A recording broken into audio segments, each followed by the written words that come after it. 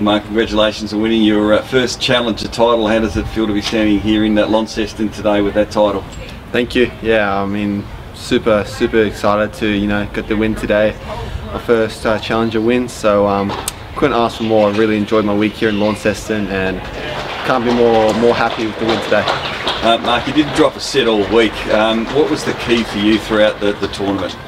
Yeah, I think from the first round I was really feeling comfortable with the conditions, the court speed. I mean, everything was flying with my game this week, and yeah, I just felt super confident out there. Yeah, I was really happy to win most of my matches in straight sets and keep the legs fresh for the next round. So I think that was key this week. It was a great start to 2018 obviously for you, but tell us a little bit about the biggest things that you've learnt, I guess, on your first full year on the Challenger Tour for 2017. Yeah, I'm really happy with the start to 2018. Last year was a bit of a tough year for me. I was away from home for 8 months straight, so I definitely learned a few lessons there. But this year I'm going to try to play as many challenges as I can, and also making sure I fit in those training blocks when necessary.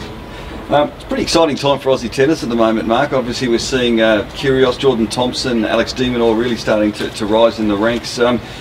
What's their success? How's that affected you? Has that given you a lot of inspiration? Yeah, I mean, it's really great to see young guys coming through like Alex de Minaur.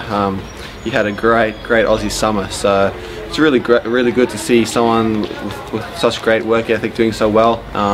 And yeah, it definitely inspires us other Aussie guys to try to stay with them. So yeah, it's a good time for Aussie tennis right now.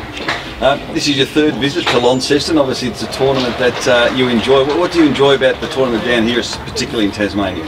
Yeah, I love playing almost all tournaments in Australia, but here Tassie's going to be a real special one since it's my first one. But yeah, the weather, the courts, everything, I really enjoy the speeds, and yeah, it's just a great part of the world to be playing tennis. Yeah. You had a really good crowd out there today, supporting you, both of you out there on court. Do you get a lot of motivation from that as well?